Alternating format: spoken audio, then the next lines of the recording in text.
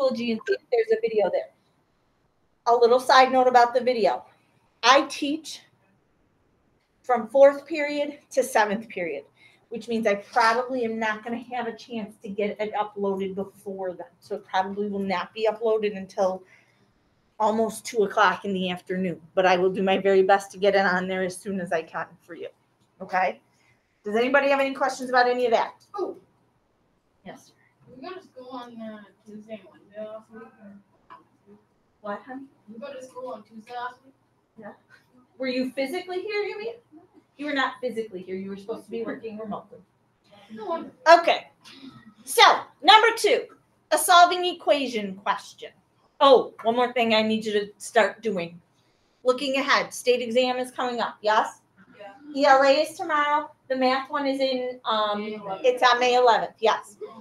You need to have your own calculator. So those of you who have accidentally misplaced your calculator, it is important that you find it. Because we gave calculators out this year, we don't have as many to pass out like we have in the past. So please, please, please take some time. Make sure you know where your calculator is, because the day of that state test, you are going to have it with you. And probably I'm going to have to clear it, but we'll take care of that another time. Okay. Now we can go back to number 2. All right, number 2, solving equations. What's the goal? What's the end goal? What do I want that to look like? No idea. C equals. I want C all by itself. Very good. Okay. There's something up there that I absolutely, positively, and I got hair in my mouth, have to do first. What is it? Parentheses. What about the parentheses? Get the do them. Multiply the 2. I have to distribute first. And And you see 2. distributing is in a problem. It must happen first, regardless. Okay? So I'm going to go and I'm going to distribute. When I distribute, somebody already told me I multiply. So I'm going to copy this side. What's 2 times C? 2C. What's 2 times -5? -10. Good. Now I'm going to drop my line. How do we handle this problem from here? What do? I heard it, but I don't know who said it. Yes, somebody said it. Yes, this is a castle problem. How do I know? Erin, you can turn your video off, honey. Because it's recording, and if you don't, then people are going to be able to see you. But if you need something, holler. Okay, so this side is my castle. So what needs to come into the castle? 2C. How does 2C come into the castle? Subtraction. Minus 2C minus 2C. Good. Okay. 5C minus 2C is? 3C. Does anything happen with the 4 right now? No, that just comes down. What kind of 10 is that over there? Please don't lose that, right? Okay, now what? Now we get rid of the 4. We get the peasants out of the castle. If you are using your calculator, you do exactly what it says. -10 minus 4. If you're using your brain, then you say, those are the same signs, so I'm going to add them. Either way, you should still get the answer of -14. Okay? And then what do I do to finish it off? Divide by 3. And I said to you, it's ugly. Actually, I don't have a problem with you leaving the answer like this. Or we could call it -4 2/3 if you wanted to, which means it's -4.66666666 repeating, yes? No. The 7 is because the calculator has to round. It can't go on forever, so it has to round. Now, number 3 is a review of what we did on Friday. What the heck did we do on Friday? We dealt with domain and range, but also functions. Do you remember talking about pets? No. Yes, I do.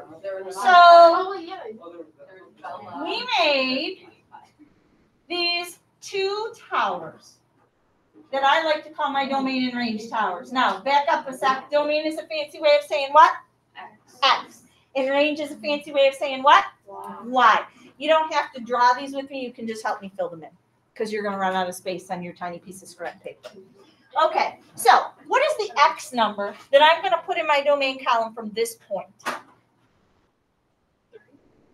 Nope. What is the domain number? Just this point. Oh, 2, right? What is the domain in this point?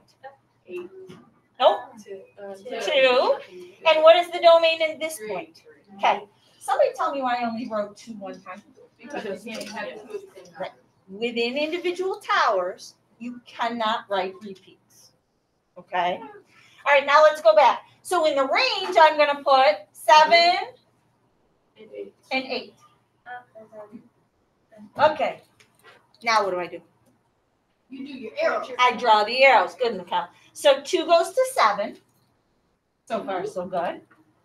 2 goes to 8. Oh, Uh-oh. Do I have to go any further since it's multiple choice? dang it. No. That one is not a function. All right, let's try the next one. What number am I going to put in my domain column for the next one? I only put the number 3. What about my ranges, though? You go all 2. 2, 3, 4. Oh, that was Okay. Yes, it is. 3 goes to 2, and then 3 goes to and then 4. Is that a function? Yes. No, that's no. That's no. How many arrows are coming off that number? I thought you meant 3. Only 1, Anna. So, can I ask you a question? Are you noticing a pattern happening? When is the answer no? When there's doubles. When there's doubles, where? In the domain. When there's double numbers in the X column, most of the time the answer is not a function. So look at letter C. Do you have double numbers in the domain? Yeah. Is it going to be a function? No. Now look at letter D. Do you have repeats in the domain? Yeah. In the domain? No, wait. No, your domain is 5, 8, 9. Do you have repeats in your range? Yes. We don't care. The range can have as many repeats as it wants. It's that domain that is important. So the answer is D. Let's go. You got it. Set those off to the side. We're going to recycle those eventually, but I don't want to do it right now. Paper airplane. Set those off to the side. We'll recycle them eventually, but I don't want to do it right now. No, because if I let you, then I got to let other people. I'm not going to do it. Okay. So, do you remember how we did this on Friday? But it's kind of a lot of work. It's different work. It's not like this kind of work, right? But it is kind of a lot of work. Yes? Yeah. Okay. So what we're going to look at today is another way to tell if something is a function or not, but it's going to be very, very easy to decide because all of the examples that we're going to look at today are going to be graphs. They're going to be pictures. So when you look at a picture, there is a very easy way to see if something is a function or not. And what we call it is the vertical line test. And they freaked out last period. They were like, what? We have to take a test? No. What? We're using something to test to see if the different graphs are going to be functions or not. So I'm going to bring you the paper. Once I get it to everybody, then I'm going to switch my thing over there so that we can actually do this. This is not going to take us very long. Yes. What, honey?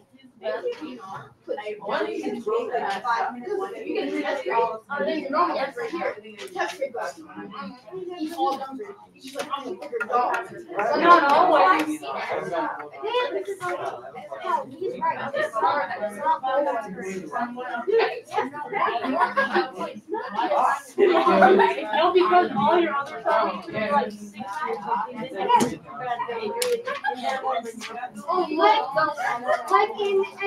Like in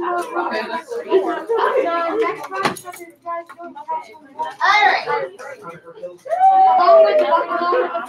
Ladies and gentlemen, please look. Yeah.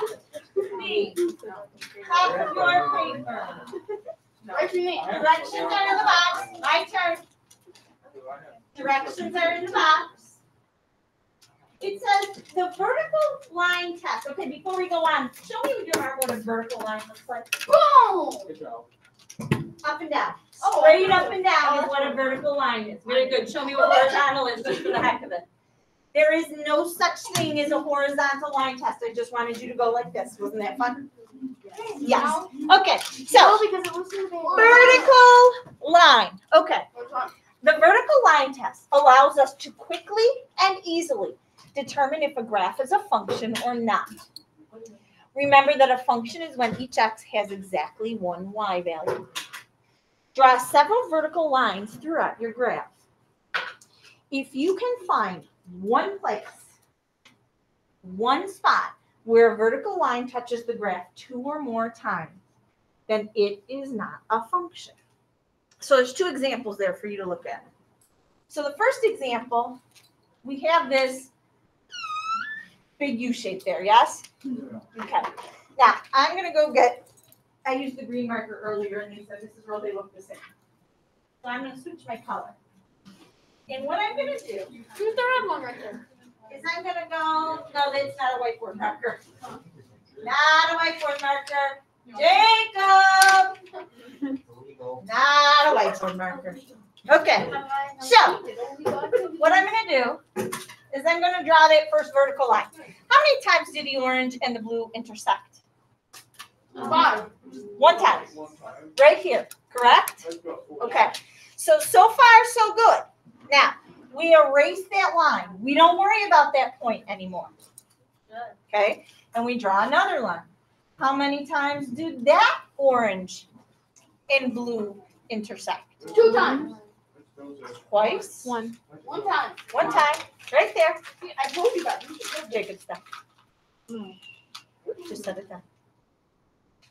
So far I've drawn 2 vertical lines, and they each have touched that U 1 time. All right, let's use the y-axis, because the y-axis is a vertical line. How many times does the y-axis touch that U? 2. 1 time.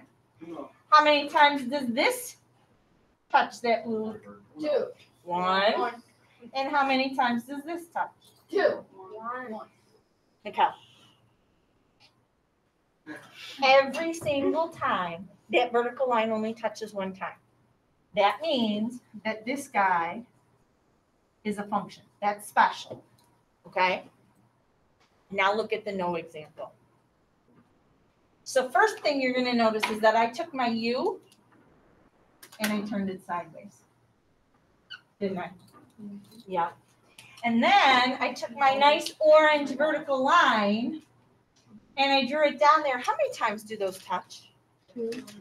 That's what 2 looks like. Do you see it? Do you see how the blue and the orange intersect right there and right there, all at the same time? 1 vertical line touches that U 2 times. That's when it's not a function. That's not special. Yes, special? Not special. Got it?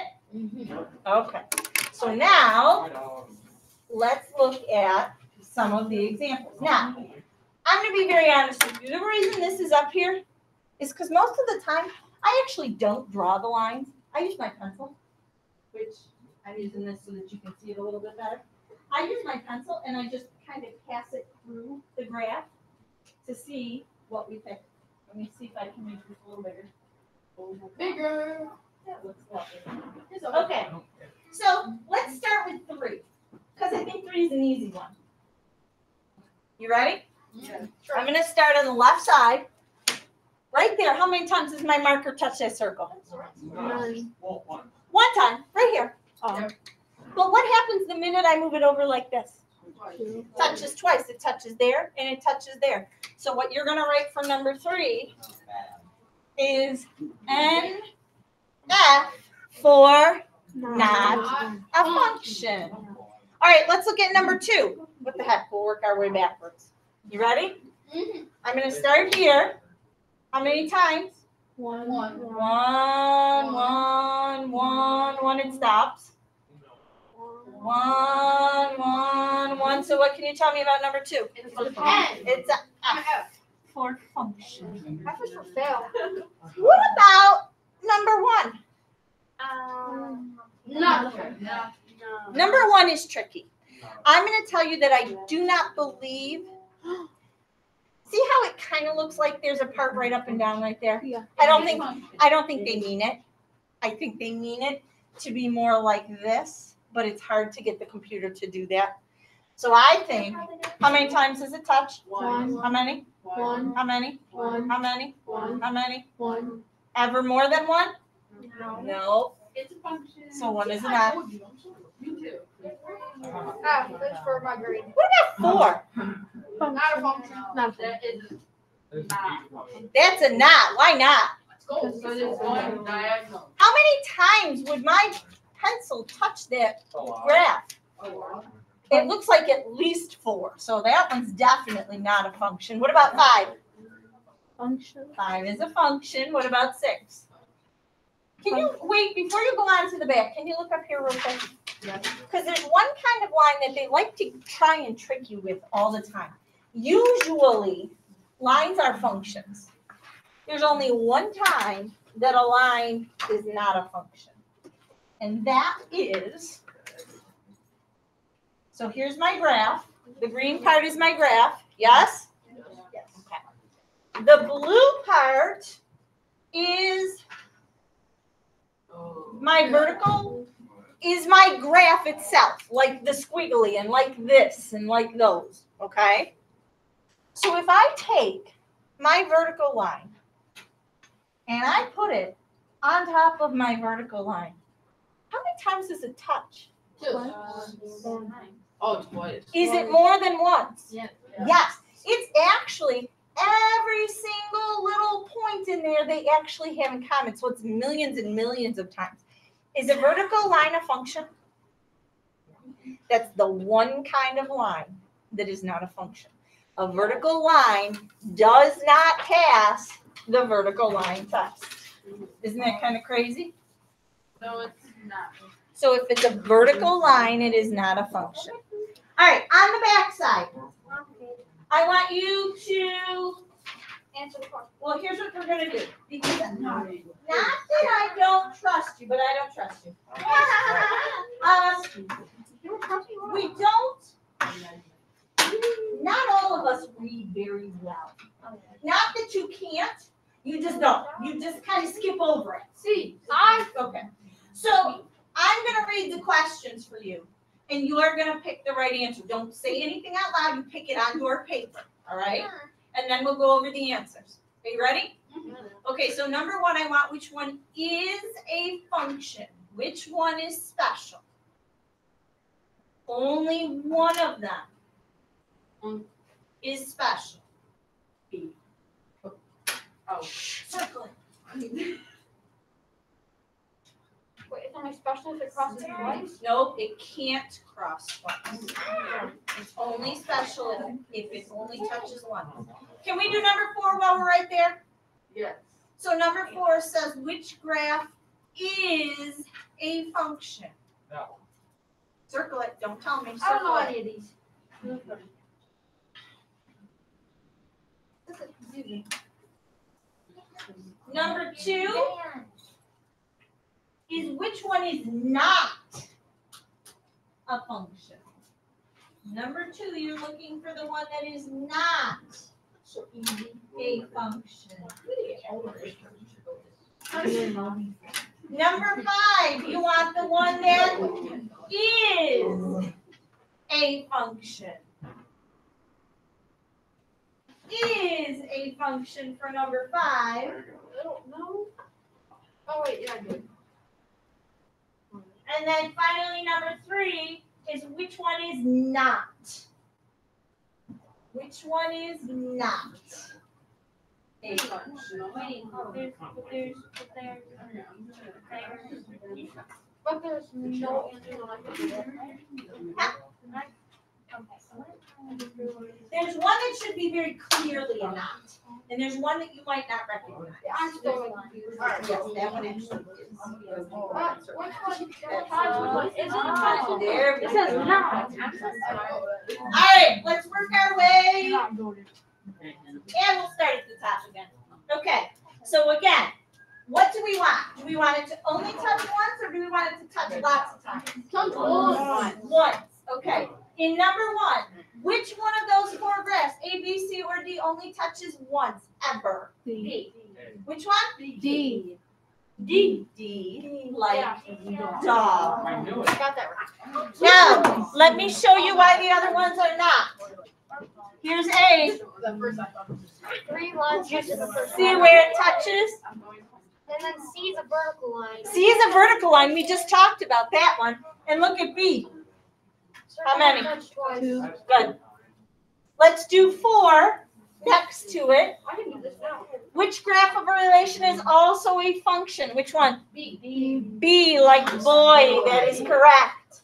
This one has 2, and we've already seen the circle and the oval ones.